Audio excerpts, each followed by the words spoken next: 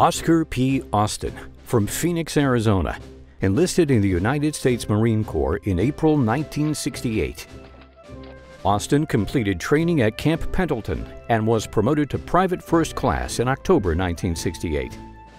Almost immediately, he received orders to South Vietnam, where he was assigned to the 2nd Battalion, 7th Marines.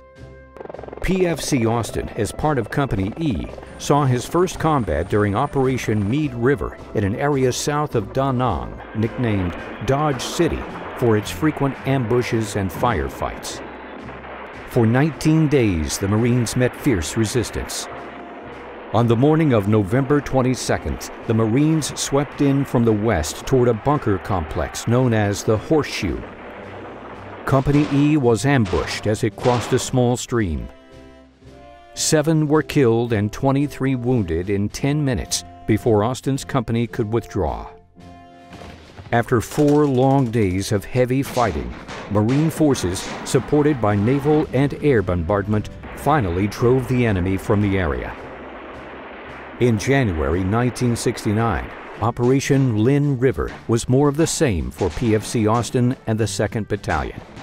For almost 2 weeks, Marines fought non-stop as aggressive enemy attacks took heavy casualties. Operating often at night, the Marines had success against desperate enemy resistance.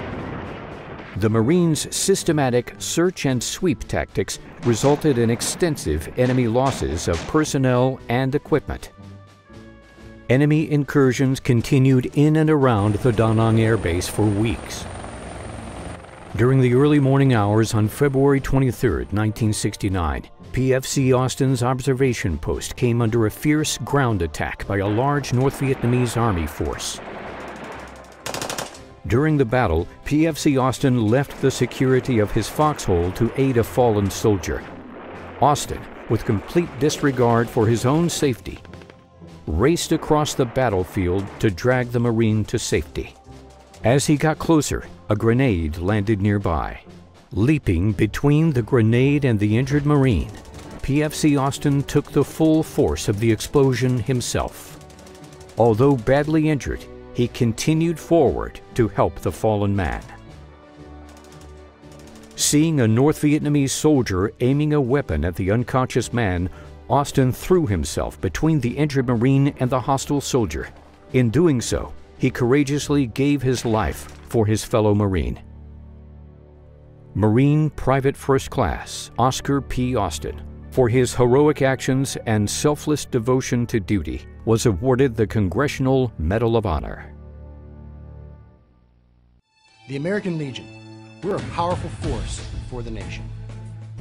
We pledge ourselves to our veterans, our youth, a strong national defense, and Americanism. These 4 pillars shape our work and what we do for America. We work relentlessly within our 4 pillars of service, and we succeed.